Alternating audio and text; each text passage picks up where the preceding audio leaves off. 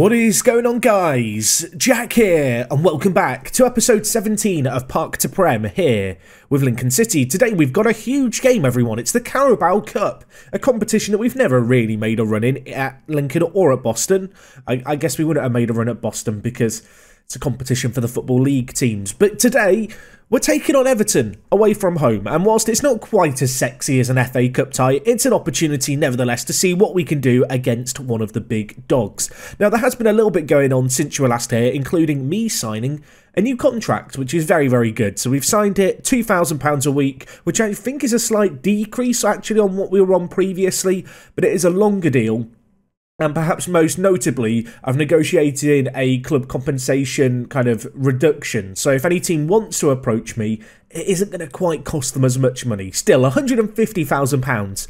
I think I'm worth more than that, although maybe I'm kidding myself. But nevertheless, it opens up the opportunity to move, which I think is quite a nice thing, really. Now, before we get into this video, you might be sat thinking, Jack, you sound sick, you sound ill. Look, I've just woken up. It's the morning of the day you're going to see this episode. Yesterday, I spent the whole day working on a custom database for a stream save that's coming up. For those of you unaware, I stream Football Manager over on Twitch.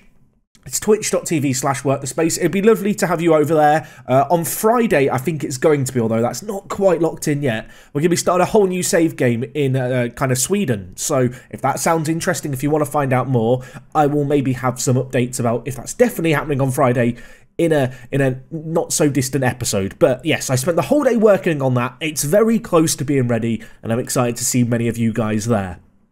Anyway, what I'm not excited about is our league form, because it's been absolutely awful. We're down in 12th, everyone. We're down in 12th. Of course, the board expectation this year is just to avoid relegation, right? It's to avoid a relegation battle, fight bravely against it even. So it's almost like they expect us to go down. I admire the optimism. It would be fair to say that given our recent run of games, that seems like it could be a possibility, dare I say. But I have got an excuse, I have got a reason, and it's that Jamie Cumming has been out for an extended period of time. We've been without our first choice goalkeeper. It's not been particularly good. I say all of this, he's not actually missed that much football, but Doolin, he's had to play the last couple of games, and whilst he's an okay keeper, he's conceded 6 in 3 games, so it's not been perfect, although I'm kind of just using him as a scapegoat. Rather than do that, why don't we talk about the results? Because there's lots of red here to go through. Of course, last episode we took on Charlton, and I kind of ended the episode saying, you know, Fleetwood and Preston were going to be tough. They were the two teams who were at the time in first and second. And in both these games, we got draws, which I was pretty happy with. A 0-0 draw against Fleetwood was a little boring. Against Preston, they took the lead early on via a Jack Payne penalty, but then Ellis Sims came to the rescue. He scored for us in the 64th minute, and it finished 1-1 at Deepdale. And you know what? 2 draws in the 2, tough games on the horizon. I thought, well, now we can kick on. Now things can go well. And after the next couple of games, you'd be fooled into thinking that that was going to be the case. We beat Accrington Stanley 2-0 in the EFL Cup 3rd round. Paul Glatzel with 2 goals in that game. Good to see him getting on the score sheet. He's not played too much in the league, but, getting a bit of cup action, getting a few cup goals, it was lovely to see. And in the very next game, well, that's where things started to go wrong. We took on Oxford, and we only scraped a 1-0 win against Quanta, but it was not convincing at all. This was not a good performance, and I don't know, I started to worry. I started to look at the fact we'd only scored, 1 goal in our last kind of a total of 4 goals in the last 5 league games, but no more than 1 goal in any of our last 5. Now, the issue here really is, it got really bad in October, and it started off with a game against Swindon. Joel Lopez was sent off in the 92nd minute. I'm kind of using that as a scapegoat. We just weren't good enough. They scored through Adel Afia in the 55th minute, as we went on the attack, as we went on the offensive, desperately chasing a goal. They scored again through Mottle Henry. So, yeah, 2-0 down, looking for a response, taking on local rivals Grimsby Town in the EFL Trophy, and we lost on penalties, which wasn't very good. But it was okay, because we were going to make amends in the league. Except we didn't. Matty Pollock scored for them. The centre-back with a header from a free kick in a wide area. Made it 1-0 to Grimsby. And I started to panic a little bit. There is one little silver lining. It's the fact that we beat Carlisle 4-2. Ellis Sims getting 2 goals, which was nice to see, because he's not really been in the goal scoring as of late. But it was not, well, a good feeling that lasted too long. Because against Wigan, in my 100th game in charge, it all went tits up, as the kids say. We lost 3-2 in this one. They took the lead through Josh Raffel's... No, they didn't. I'm lying. Aidan Fitzpatrick got us the lead in the 20th minute. It was a rare opportunity for me to say that we've taken the lead. They then pulled us back almost immediately through Josh Raffel's before Ben Cottrell scored just 5 minutes later from the penalty spot. At half-time, it was 2-1.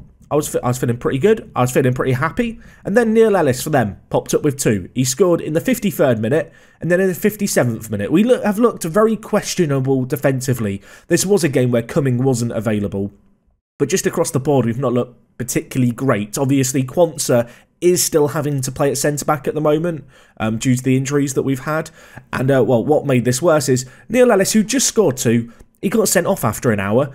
And then we just couldn't break the deadlock. It finished 3-2, a disappointing result, a disappointing run of form. The only real kind of silver lining is that we're still in the EFL Cup and there are some easier games on the horizon. But sadly for us, as things stand, we sit in 12th. Now, we have got a game in hand on pretty much all the teams behind us, and the league is very, very close. That is definitely worth reiterating here. A single win for us could take us as high as 5th from 12th. Yeah, it's pretty mad how close it is, and we have got easier games on the horizon, but given our recent form, how easy they're going to be remains a mystery. You can see we've got Wickham, who are bottom, Walsall in 21st, they're in the relegation zone, Newport County just outside the relegation zone, then got AFC Wimbledon, who are going very strong, before Plymouth 18th, Blackpool in 14th, and Shrewsbury in 8th. So all in all, it's not been very good. I'm trying to find a positive. There isn't really a positive. You would have thought with Ellis Sims not scoring many, maybe the new kid on the block, Eldrissi would have got some goals. No, he's been awful. He's been awful. I wish I could lie and say he's been the best transfer I've made all yet. No, he's been trash. There's no other way of painting it, folks. He's been absolutely potato, which obviously isn't too good. Now, one little thing I thought we'd talk about before we get into the game today is some transfers I've got going on here, because I've taken some punts on some players who had their contracts expiring at pretty big teams. The first is Lionel Robert. He's playing for Zebra. He's playing for Juve. He looks pretty good, if you ask me. So I thought we'd take a punt on him. He's joining us. His contract expired at the end of last season. And another player we've taken a punt on is Peter Mach. That's probably not how you say it, but it sounds good. This guy can just play everywhere. He's the Czech James Milner. They're 2 younger players, 2 younger punts. The obvious question you're probably going to have is, Jack, how have these guys got work permits? And the truth is, I don't actually exactly know, which I know isn't the best of answers, but I discovered a few useful filters that I thought I would show you guys over in the player search screen. And the one that I've been using a lot is work permit chance, work permit likely. You can find it, I think it's down at the bottom here, transfer, work permit chance. And also work permit required is another one that you might want to try using. But yeah, if you have work permit likely on, and say you've got your scout ranking Euro, which I can theoretically upgrade to, you can see here 38 players, and then just sort by age.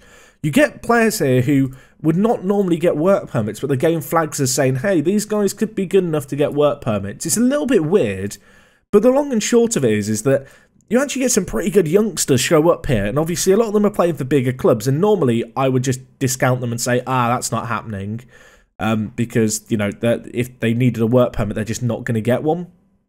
But, you know what, in a kind of bizarre little way, it just so happens that these players all apparently are likely to get a work permit. I'm not sure what it is about these players. I don't know if it's their potential, the stature of the clubs they're playing for.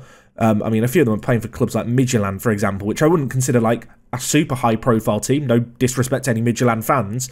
But no, maybe you'll find this useful. I tweeted out about it to someone who was asking about signing players after Brexit.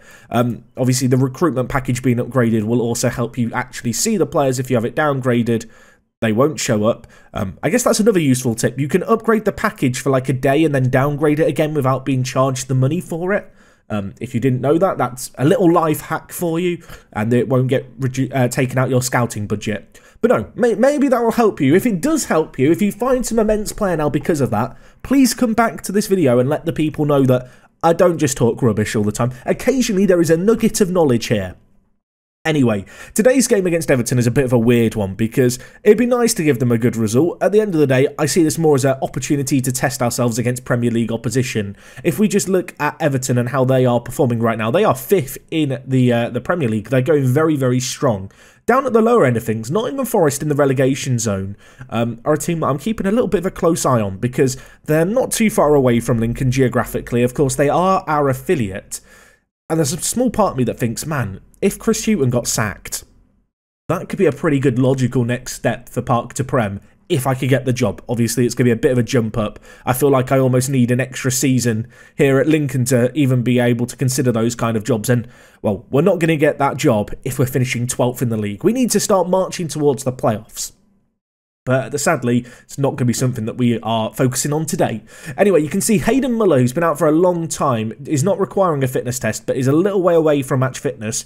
Quansah's had an extended run in the first team, and to be fair to him, he's improved a lot over the course of it. But after 10 games, I kind of want to have the star, I want to say the star centre-back back. Maybe that's an exaggeration to call Hayden Muller a star centre-back, but the better centre-back back. Although, I will say, after his injuries, he has declined a little bit. It was a kind of pretty serious injury, the abdominal tear. But he's back in the back line, so it's a full-strength defence with Doolan in goal. Because, yeah, Cummings still not match fit. Not going to risk his fitness levels and rush him back in today. In centre mid, we are going to go with Carter and Teddy Jenks. I will be honest and say Teddy, he's not wowed me so far. He's not done the magic for us so far. He's not been terrible. He's just kind of not been amazing, but that's, you know, that happens sometimes to players. I'm trying not to be too reactionary after one rough month, because I feel like Football Manager, and I'm sure you've experienced this, it's very much a game of momentum. I feel like if you get a bit of good morale, get some good form going, it can snowball into a really good season, whereas if you don't really get going, it can be a bit of a tall order.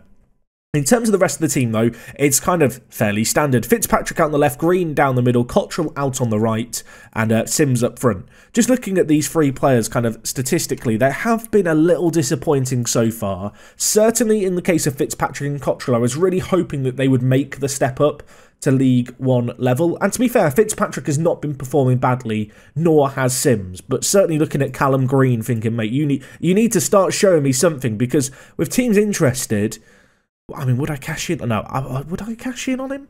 Would I? I don't know. The Callum Green fan club might come for me then, but there is a small part of me that thinks, oh, he's not really ever performing for us. Of course, I've played him in the deeper role for a little while, and it hasn't really worked, so we've now moved him further forward. You can see as well, I have rotated the team around quite a lot. Chris Willis has played some decent amount of football for us.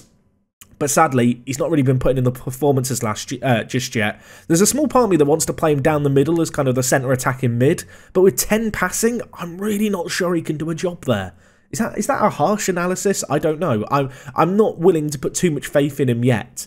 Anyway, you can see the rest of the team here. You'll notice that with Quansah back on the bench and with McGuane back in defence, I've actually taken Tyler Addams off the bench, or not Tyler Addams, Mo Adams off the bench. This has opened up the opportunity to have El Idrissi and Glatzel on the bench at the same time. I say that like they're going to offer us something. They've got 2 goals between them so far this year, so I'm hoping eventually they're going to become the impact subs that I was hoping that they would be this year. That feels a little away from reality, at least right now. But anyway, let's get into this game. Let's shake off my morning voice. Let's beat Everton, shall we? Away from home. As I said, going into this, given our recent form, not expecting a whole lot, but it's a rare opportunity to enjoy some Premier League opposition in the Cup. A little bit of a test for ourselves. Ellis Sims playing against his former club. I didn't look at who they've got in their team. Is their team good? Barker, Iwobi. Okay, it's a pretty full-strength team. They've got Calvert-Lewin, Iwobi and Volland as a midfield trio. I don't like that. They've got Gbamin at right-back, which is weird. Pickford down the middle. They are not messing around. They are playing a full-strength team, everyone. I don't know exactly how to feel about that. Feels a bit try-hardy to me, Everton, but who am I to judge? Hayden Muller, by the way, coming back from injury, booked after 10 minutes. That's terrifying. Now they've got a set piece. It's hit. It's swinging. I'm about to call him drooling. Maybe he is drooling. He's not as good as Cumming, is he? Maybe drooling is a more adequate name. He just sits at the back drooling away. Just a bit useless. Anyway, Volland to Farai. Down this right-hand side. Lopez puts in a tackle. I mean, imagine if we win this. I know it's maybe it's, you know, hope talking more than anything else. But imagine if we win this. Right, Muller, don't ease out of tackles, mate. Nothing silly. Don't want to go down a man against Everton. Look, we're trying to just FM them as best we can. Absorb the pressure, hit them on the break. Get Ellis Sims the goal against his former club. That's the dream. I mean, considering we've been spanked by League One teams recently, the fact this is 0-0 after 40 minutes ain't that bad. I mean, oh my word. Okay, get it off the line. That was fine. Never in doubt. That was a little bit iffy, shall we say. But we live to fight another day. Get it away. Barker heads over. I mean, this is okay, right? Am I crazy for being content at 0-0? I'd never normally be happy at 0-0, but it's 0-0 against Everton, who are trying their hardest. I mean, the XG doesn't look particularly promising for us. We've only had 2 shots, but I'm going to, you know what? Hands together. I'm happy with your performance so far. I think that's fair. You've done all right, lads. But in the second half, I need a new gear from you. And by a new gear, I mean, I would just like to see one highlight of us shooting. Anyway, Muller wins the header. He's been well behaved since he got booked, which I suppose is good. Green gives away the ball. Green giving away the ball. Barker, oh my, what is happening? I don't know what just happened there. I wish I could tell you. What is... They've scored. They've scored. I thought the first highlight was the chance. It wasn't. Drooling, what are you doing? He came out. He slid. I mean, it's heroic defending. Body's being thrown on the line. Sadly, it wasn't enough, though. The ball eventually broke to Calvert-Lewin, who just about gets himself onside. I was hoping for a moment that the linesman might come to the rescue, but no, it was definitely onside. Also, I'm slating our keeper. He's on a 7.0, everyone. I was about to make a change, but there's a highlight starting with a throw-in in their half. If that ain't a reason to stop what you're doing, I don't know what is. Carter, back to Cabango. Not a fan of the fact Carter's wearing gloves, by the way. That is shocking, son. Get them off. Hughes. What can we do? We've not had a shot yet. Carter. He gives away the ball. Get the gloves off, man. The distraction. Anyway, we've got some defending to do here. Ball being brought forward. This is terrifying. Don't foul in the box. That is great defending. Now can we... Oh, I don't like that pass. I do not like that pass across our own line into our own box. Looping header goes over. Right, 55 minutes gone. It's time for change. There's part of me that wants to go to the 4-4-2. I say that like it's done stuff this year. I'll be honest, I've tried it a few times. It's not really wowed me on any occasion. Anyway, we'll take off Charlie Carter, who's been disappointing. Sims is going to stay on. I am going to bring in El Idrissi. If there's a moment to get your first goal for the club, it's this game here. Although I realise I'm asking a tall order, perhaps, against Everton. Considering we've not had many chances so far in the game, it would be a bit unfair to slate him if he doesn't come on and score in this one. This is not the kind of game where you necessarily expect him to score. Although, here he is. Look at him. He's blooming quick. El Idrissi. Where are you going, mate? Where are you going? Back Fitzpatrick. I'm starting to believe everyone. Can you hear that in my voice? It'll turn to pain soon, I promise. Teddy Jenks. To Green. To Sims. Nice build-up play here. Jenks. Fitzpatrick almost on the end of it. Goes to Green, though. Now with Cottrell. This is all right. El Idrissi. Sims hits it just wide of the post. We've had a highlight, everyone. We've had a blooming highlight.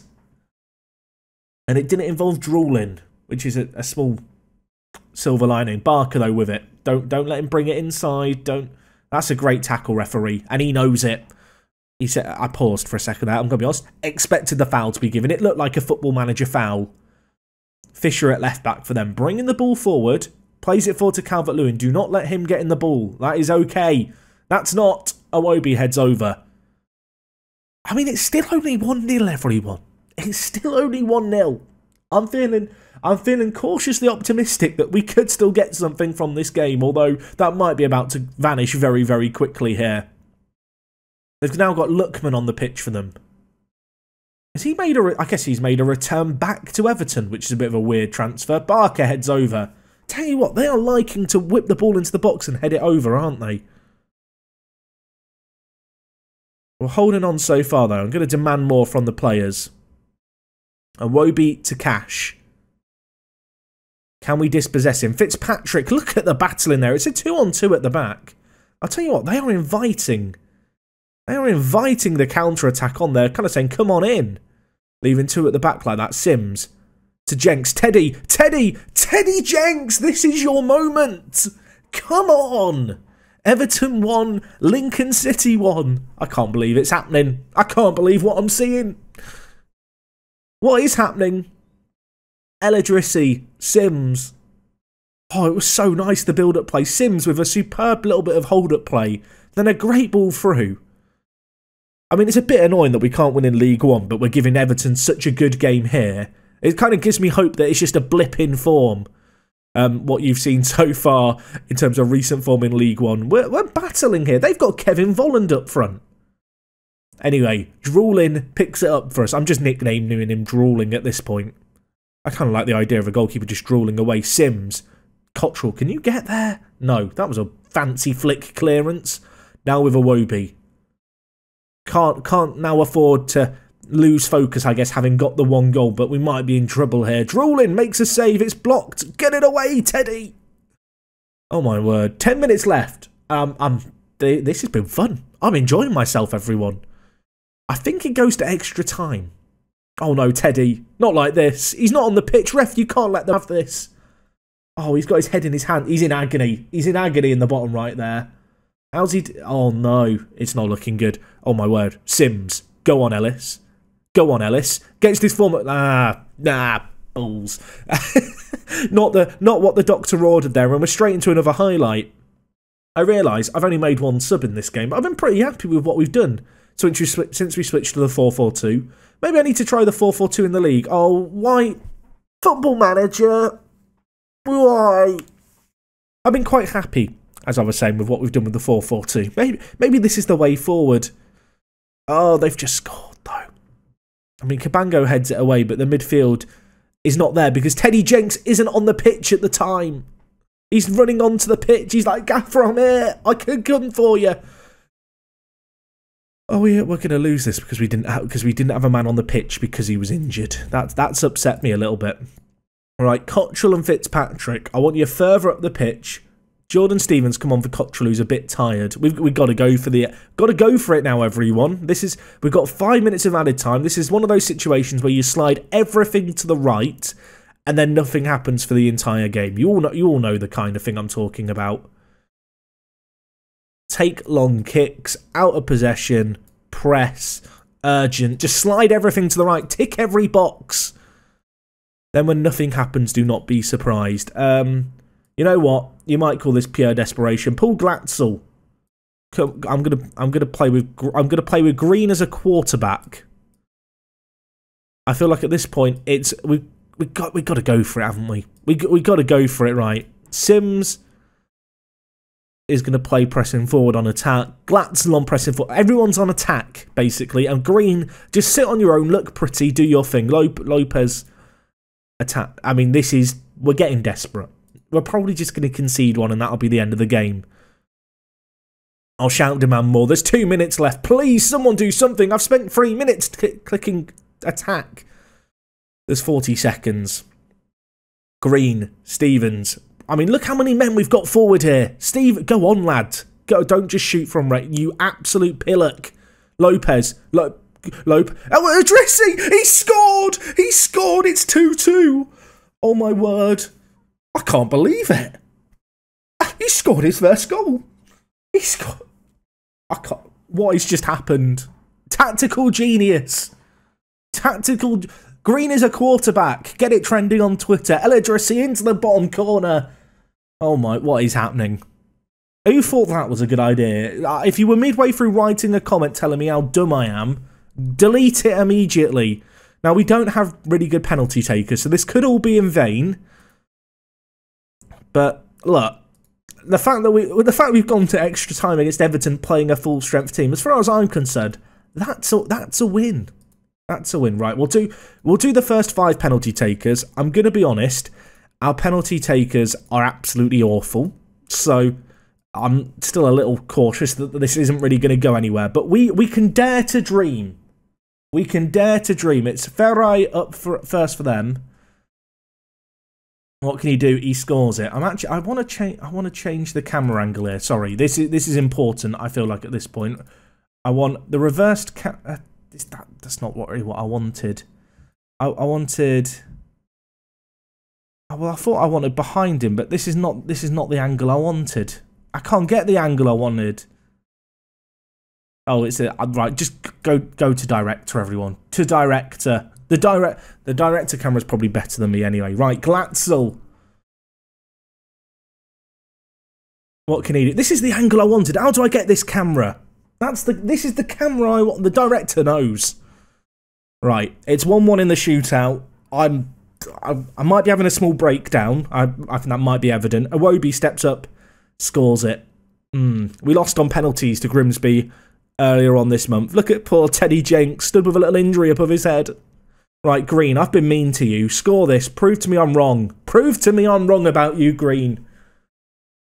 Oh my word, I can't handle this. Right, Lookman, do your rubbish little Panenka thing you did for Fulham that time. Go on, I dare you. He hits it. He's missed it. He's blooming missed it. There's a chance. We have hope. Right, Eladrissi, this is your chance to silence the doubters. You've scored in the 94th minute to get us here. He scores in the shootout here as well. It's 3-2 Lincoln. And now, Savarino, who I'm sure thought he'd scored the winning goal for Everton, is up. He does score it.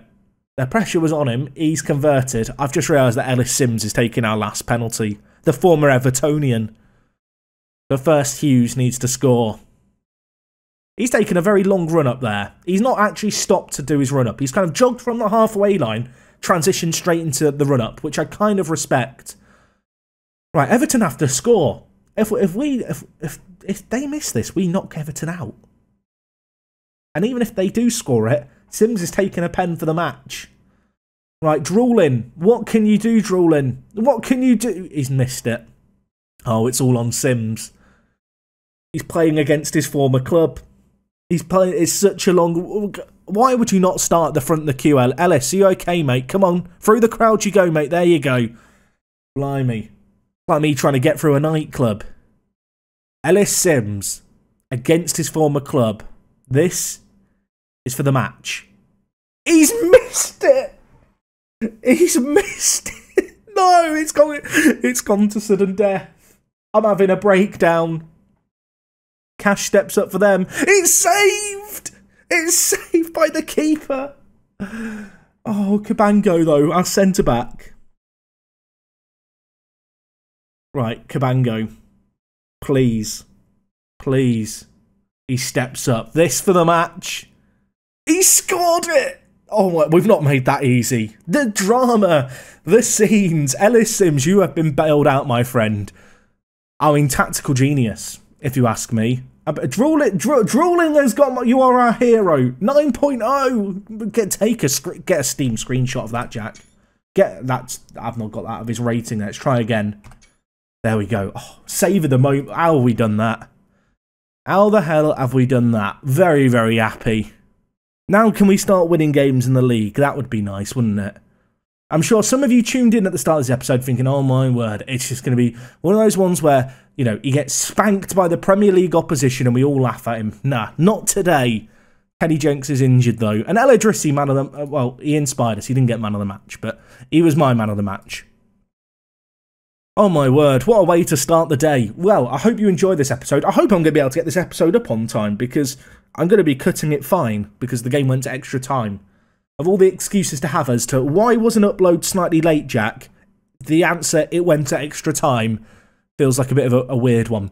Anyway, hopefully I'll see you guys tomorrow. Crazy result. I have no idea who we're going to be playing next time. It could be the next round of the EFL Cup. What I do know is I need to remember to breathe. And, well, whoever we end up being drawn against in the quarterfinal, I may see you guys that, although that's a long way away. We might do a game in November. Maybe a league game, because I do need to start doing better in the league.